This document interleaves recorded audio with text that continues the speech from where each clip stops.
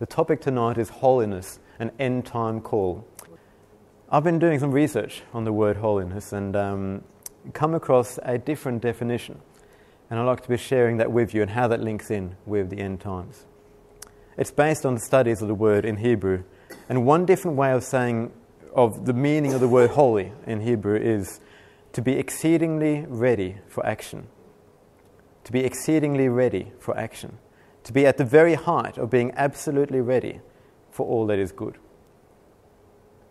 You see, when the priests were to serve the Lord, they had to be holy. They had to be set apart for the Lord. And as they were set apart for the Lord, they were ready to do something. It wasn't just, like a nice silver cup that sits on the shelf and it sits there and collects dust. You could say, well, it's pretty and it's holy, but it was actually in use. And so the priests were to be exceedingly ready. They'd be ready to be used by the Lord. And so there was all this preparation taking place in their lives to clean out things that other people might have in their lives because they were to be ready for the Lord's use, ready to serve Him. And so holiness prepares us for a purpose. It's not just there to make us look good or look good in God's sight. It's there to make us ready to be used by the Lord. The vessels of the temple were made of gold, silver and bronze and would go for an extensive preparation process. And they would be holy for the Lord, but they would be in constant use in the temple. So they weren't just holy, they were in use. And so holiness prepares us to be exceedingly ready for action, to be ready. The priests had to always be ready. They couldn't afford to muck around because they had a task to do. And if they missed it, they were no longer ready to do the task God had called them to do. Holiness is for a purpose.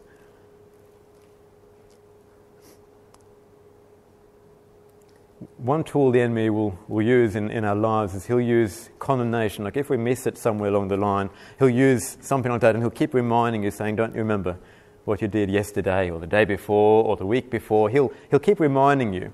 And his purpose of doing that is to make sure that you're reminded of your sin, you're reminded of your mistake, and then you are not in that position where you're ready to be used by the Lord. I want to go to 1 John chapter 3. So 1 John chapter 3 verse 21.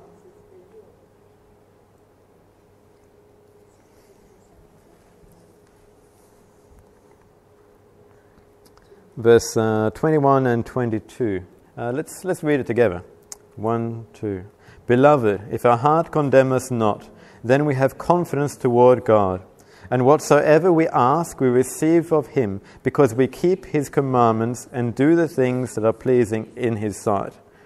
Now let's do the opposite here. So if our heart is condemning us, and if we are stuck in that, if we're stuck in this feeling of condemnation, then our confidence towards God is zapped. It's gone. And our asking of Him and our receiving from Him is hindered because of this feeling of condemnation, because we're not feeling that we're in the right place with God. If we have messed up, we are not there in that place where we can hear from the Lord, ask and receive from Him. We are hindered from approaching Him with confidence.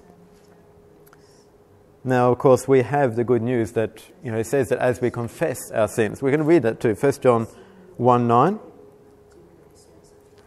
1 John 1 verse 9. This is such a good verse, and I read it to myself every night. Let's read it together. If we confess our sins, He is faithful and just to forgive us our sins and to cleanse us from all unrighteousness. So the good news, of course, is that we can be cleansed. We can be made holy again. And as we confess our sins, He is faithful. And I just love that transition. It's away from our sins and our faults and our follies, and we're lifting our eyes up to Him and His faithfulness to cleanse us, His faithfulness to restore us and to make us holy again.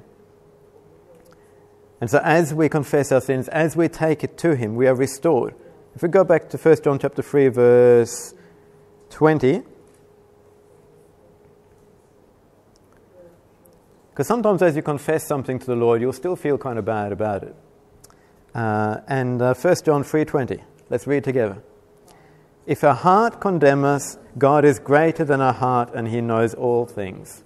This is such a good verse to stand on. If you're feeling condemned in any way, you have confessed it to the Lord, you have said, I'm sorry, you have repented of it as sin, and you still are feeling kind of bad. Take up this verse here and say, Lord, even when my heart condemns me, you are greater than my heart. When I'm feeling this irritating sense of condemnation, you are greater than my heart, and you are faithful to your word. Yes, I have failed, yes, I have messed up, but you are faithful, you are just. You are faithful to cleanse me of my sin. And so then we can go on to verse 21, that then we have confidence toward God, and we have confidence to pray, we have confidence to ask and receive from him.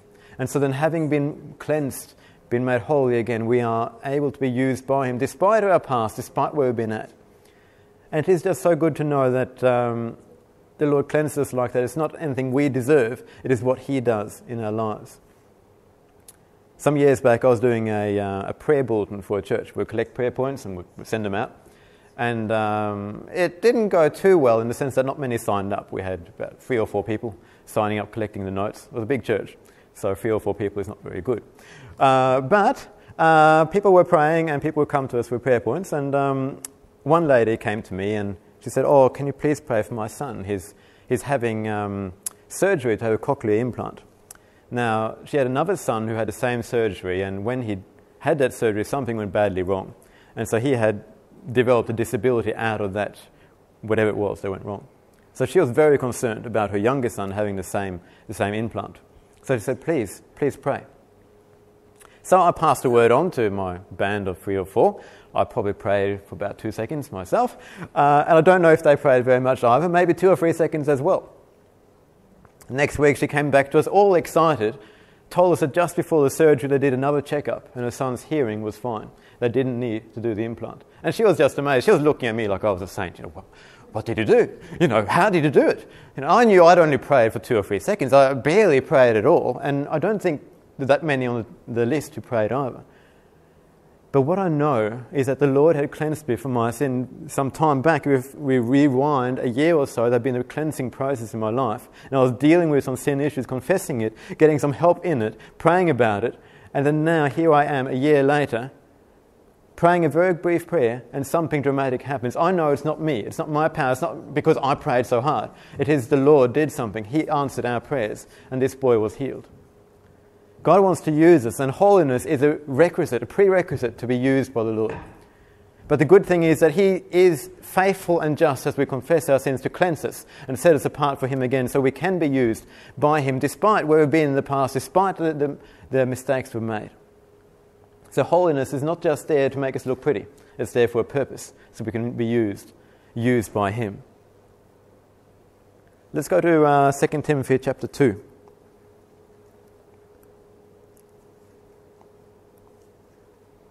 And verse 20.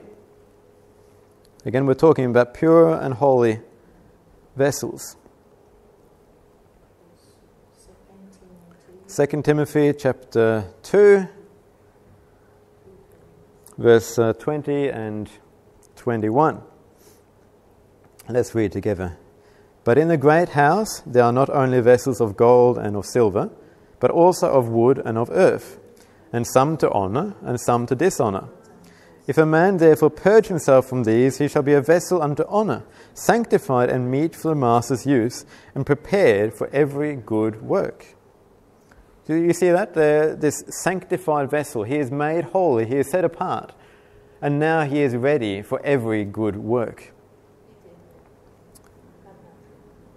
But he's also talking about the not so pure vessels. So if you're in a house, perhaps you've got your favourite cup, or you've got a nice decorated cup. It might be especially for visitors or special occasions. You might have other cups that are not so nice, and maybe an old dirty bowl, and who knows what you're going to use that for. Pretty disgusting stuff.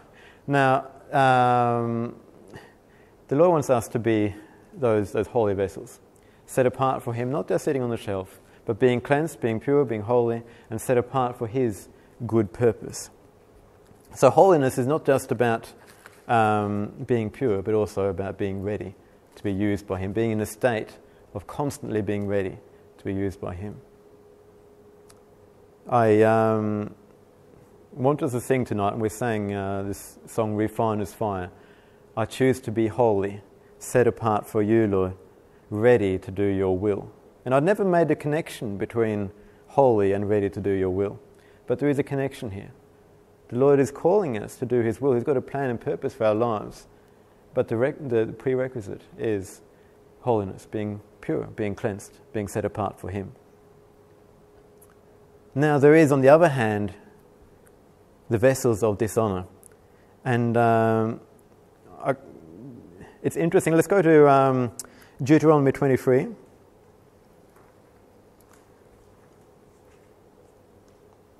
Deuteronomy 23 verse 17.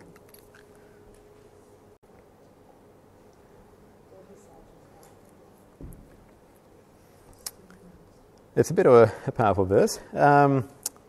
Let's read together. There shall be no whore of the daughters of Israel, nor a sodomite of the sons of Israel.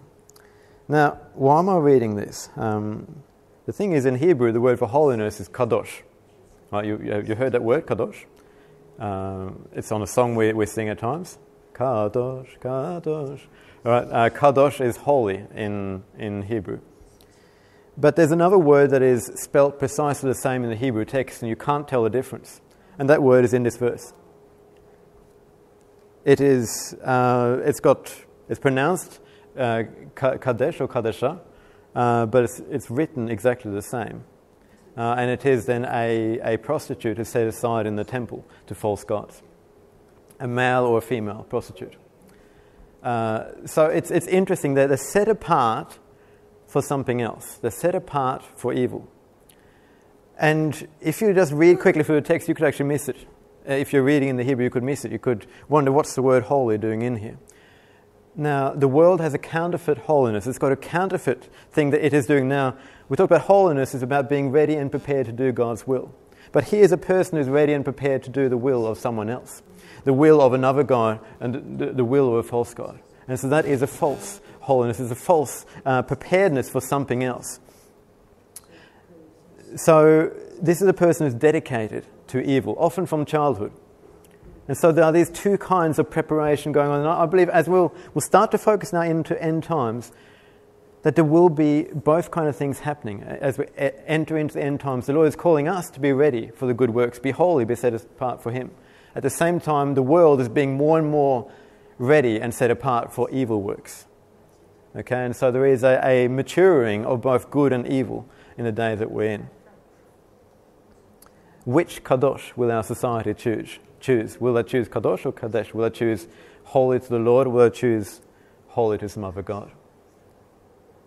When I was a teenager, I realised I couldn't have both the world and the ways of the Lord, and I had to choose. I was being torn between the ways of the world and the ways of God. It was kind of, where do I go? Ultimately, I knew the touch of the Lord's presence kept drawing me back. Despite the issues in my life, I kept saying, Lord, I want your presence. I'm hungry and thirsty for you. I had a touch when I was 12, 13 years old, and I wanted to have more of the Lord's presence. So yes, the world was tempting with all its ways, but I said, Lord, I want you. And so I was choosing, saying, Lord, I want to be holy. I want to be set apart for you. Cleanse me from all sin and make me holy unto you. I don't want to be like this person in this verse who's set apart for something else. I want to be set apart for you. I want to be ready to do your will. End times.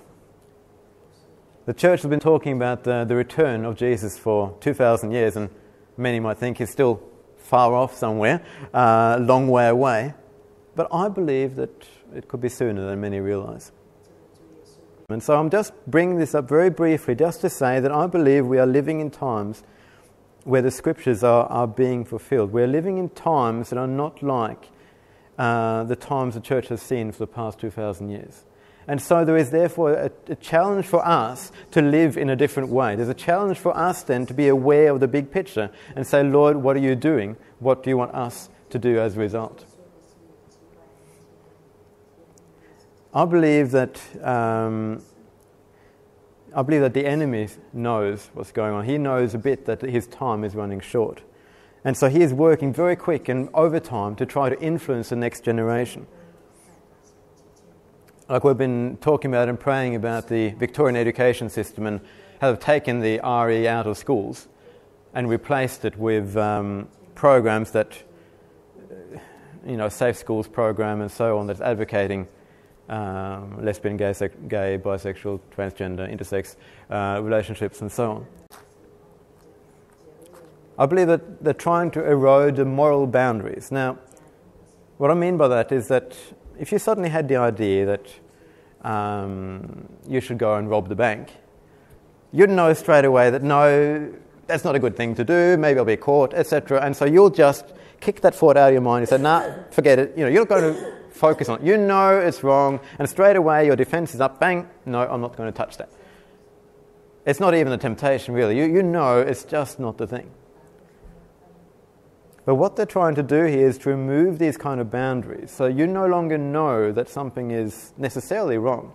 And so you don't immediately say no to it. So as young people, as we're growing up, there are different thoughts that will go through our minds. Some will be good, some will not be good. And their programs are there to try to remove those boundaries. So you'll say, well, if I had this thought about my same-sex friend, then maybe I am gay or whatever. They're trying to remove the boundaries in order to bring people into a different kind of way of living. So the enemy is trying to prepare people for a different lifestyle, and he's working overtime to do so. They're trying to do it through hook and crook, through the legal system. They're not actually telling us that this is what they want to do. They're just passing laws, saying this is it, and you're not allowed to protest. They're in a hurry to influence the next generation. Lenin was the man who founded the Soviet Union, and he said, give me one generation of youth and I will change the world. He wanted to influence the young people. He knew the power of it.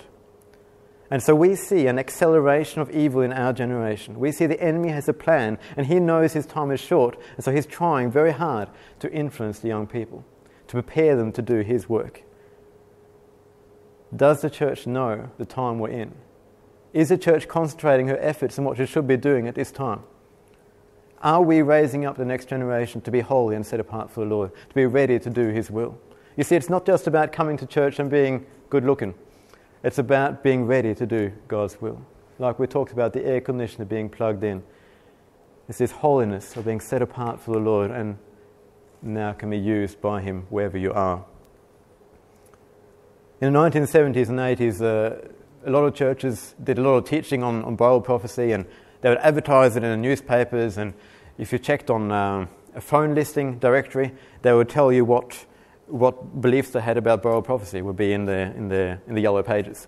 They would say, oh, we believe that Jesus is coming now, or there's a tribulation first, etc.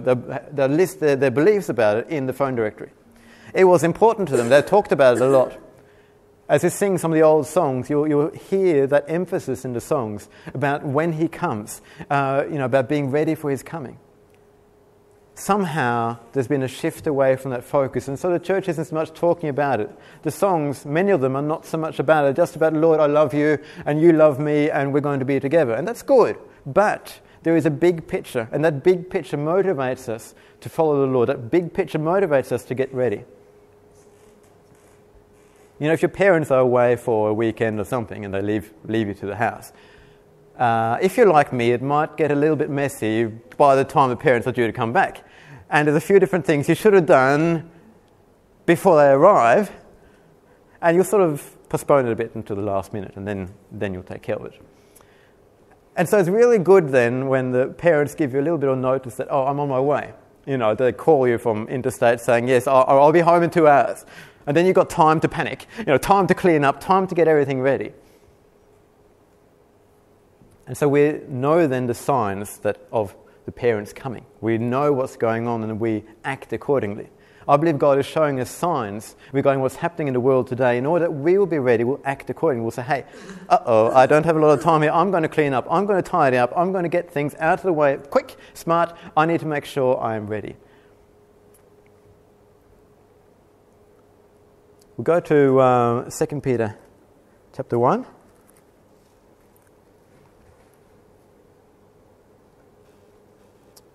2 Peter chapter 1, verse 19.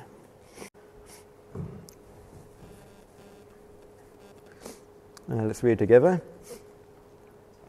We have also a more sure word of prophecy, whereunto you do well that you take heed, as unto a light that shines in a dark place, until the day dawn and the day star arise in your hearts. So we have a sure word of prophecy. The words that God has spoken in the Scriptures, some of it was fulfilled in Jesus' first coming. But likewise, we then know that what remains will be fulfilled as we get closer to the time of His second coming. And it says here that as we take heed to those prophecies, as we remember them, there will be a light on our path. There will be a light in a dark place. It will help us to know what we should do in that time. The early disciples, they lived ready. They were prepared. They believed that the Lord will return soon in their lifetimes. And so they lived all out for that. They didn't live for house, career, wife, marriage, and so on, important as it is. They lived for something even higher. They knew that their time could be short, and they lived all out for the Lord. I believe that time is getting closer again, that time when the Lord's coming is drawing near. And so it becomes then a change of priorities, a change of lifestyle, and saying, Lord, I want to be holy. I want to be set apart to do your will. I want to do what you call me to do now. Some people will postpone it, say, Lord, I'll serve you later. I met a young Chinese businessman, and he seemed to know a lot about the Bible. But he said he didn't want to be a Christian now because he thought that it's really hard to be a Christian and be in business. He said you have to tell a few lies in business, and if you're a Christian, you can't do that. So his plan then was to do well in business, tell a few lies, and so on. And then once he's got a house or two, once he's doing very well, then he'll become a Christian. I don't think that's the way to go. I think he's putting it back to front. Last I spoke to him, he was in hospital with a broken leg, and his business were not going too well, it was shutting down. His priorities were back to front. And I believe the Lord is calling us to live a different way. He's calling us to live for Him now, not put it off for another day or another time. And so holiness is part of this end time call of being ready to serve the Lord. Let's go to Matthew 25. Matthew 25.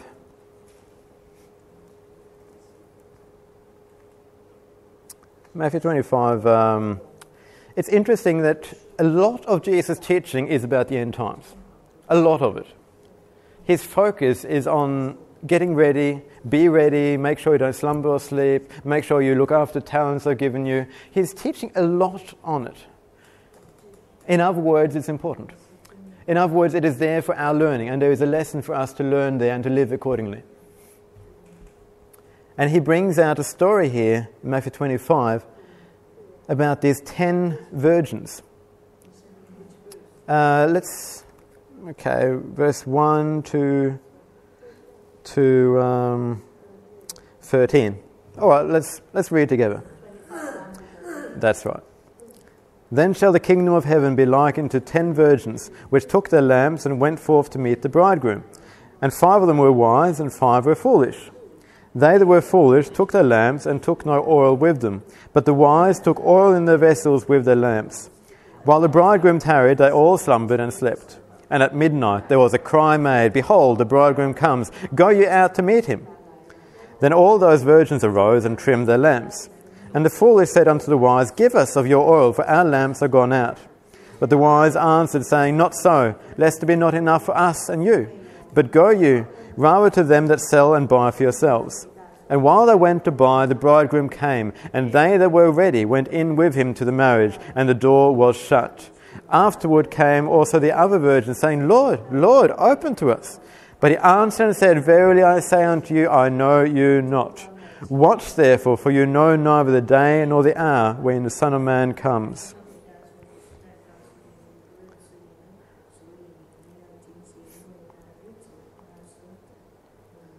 I think it's a scary story. Because here we've got people who are waiting. And 10 virgins. In other words, they are set apart. They are holy and set apart, so to speak. But what happens along the way is that 5 of them are prepared, 5 of them are ready, and 5 of them are not. And the real key verse is verse 10, where it says that those who were ready went in with him to the marriage, and the door was shut. God is calling us to be ready, to be holy, to be set apart for him, to be ready to do the work he's called us to do, and to be ready for when he comes. We have to choose what path we're on, and we pray, of course, for our community, that they will make the right choices, that our friends will make the right choices, they'll be holy, set apart for the Lord. I believe that as we're getting more towards the time of the Lord's coming, there will be there'll be more evil in society, and there'll be more good as well. And so both things are rising up, and we can't be in the middle ground. We have to choose which way we're going to go.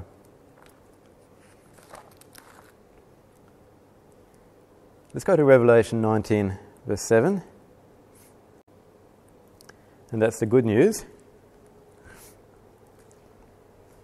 Here, actually from verse 6, 19 verse 6 to 7, we just get the context of this massive number of people shouting something very important. So let's read it together. Verse 6. And I heard as it was the voice of a great multitude, and as the voice of many waters, and as the voice of mighty thundering, saying, Alleluia, for the Lord God omnipotent reigns. Let us be glad and rejoice and give honour to him, for the marriage of the Lamb is come, and his wife has made herself ready. See, she has made herself ready, and there's a shout of triumph from the heavens, saying, finally she is ready, finally she is prepared. God is waiting for a holy and pure bride to be ready for his coming. And when that happens, the heavens will shout out saying, finally she's ready, finally. I believe the Lord will be the one doing that, preparing us and so on. But we have a role to play in being set apart for him, living for him now. Holiness and end times go together. And it is a call for us to be ready to do his will. Let's end with Hebrews chapter 12.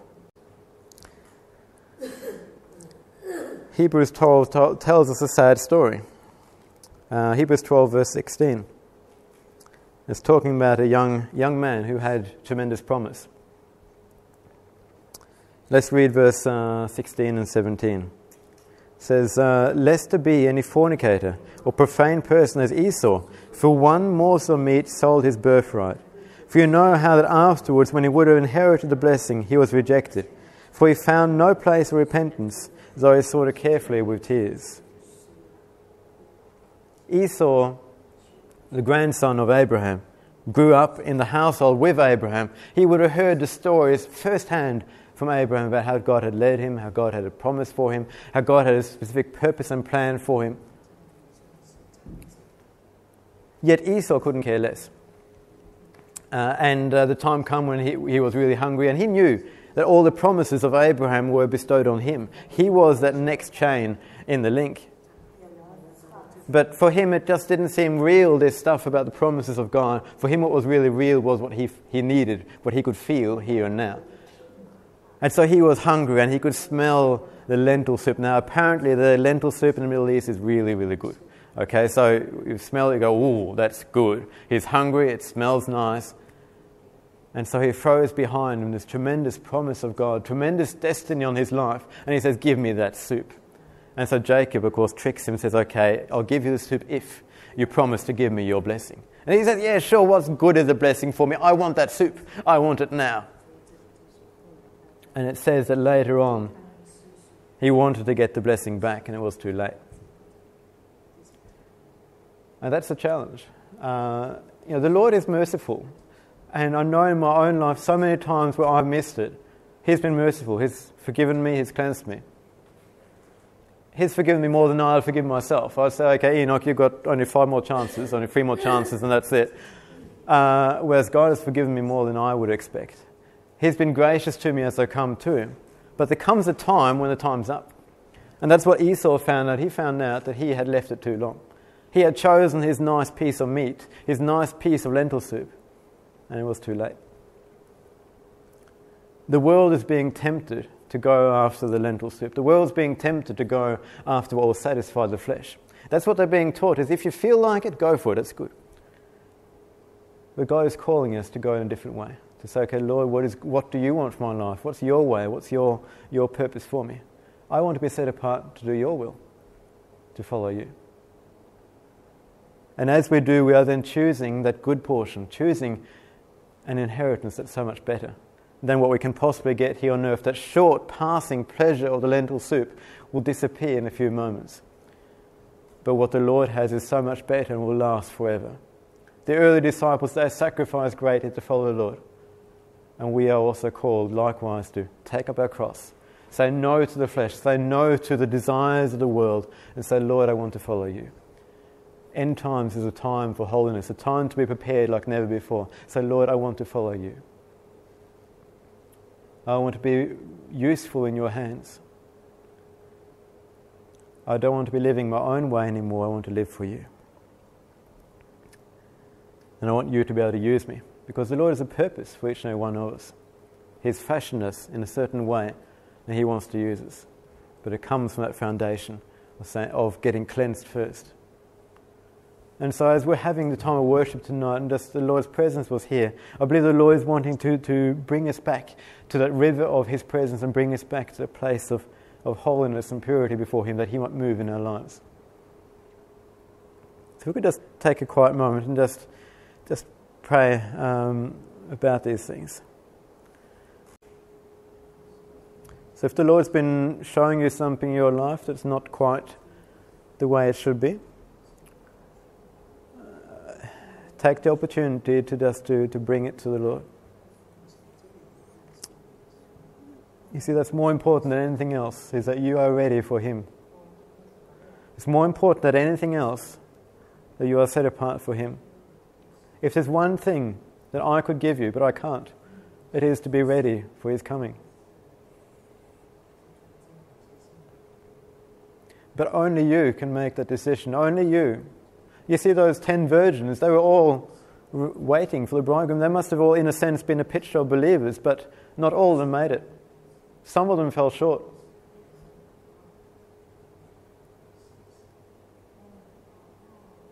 I've been in church for a while and I've seen people come and go. I've seen people start very well and they haven't finished. And I've seen others that I didn't expect to go anywhere who've grown and become strong in the Lord. The choice comes back to you as an individual. Which way will you choose? Will you be holy, set apart for the Lord, or will you be set apart for the world? And what about me? I have a choice too.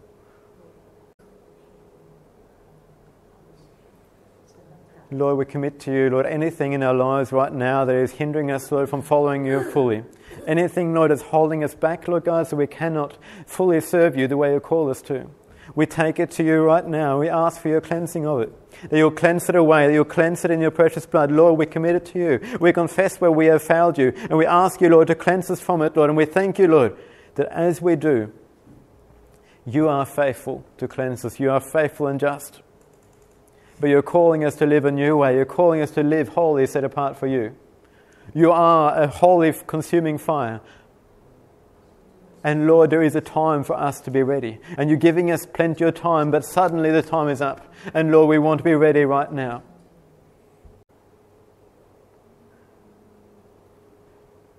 Just pour it out to the Lord, whatever it is. And Lord, we want you. We want you. We want to live for you. Cleanse us, Lord, we pray. Cleanse your people, Lord, we pray. I thank you, Lord, for your blood that was shed for us to take away our shortcomings, to take away our sin and to make us holy again. And Lord, as we're here on holy ground, cleanse us, we pray, of anything not of you and set us apart for you again. Lord, every revival has begun from a place of consecration to you, a place of holiness, Lord, to you. And Lord, we want to be set apart for you. Come with your Spirit in our midst. Come with your fire in our lives. Purify us, Holy Spirit.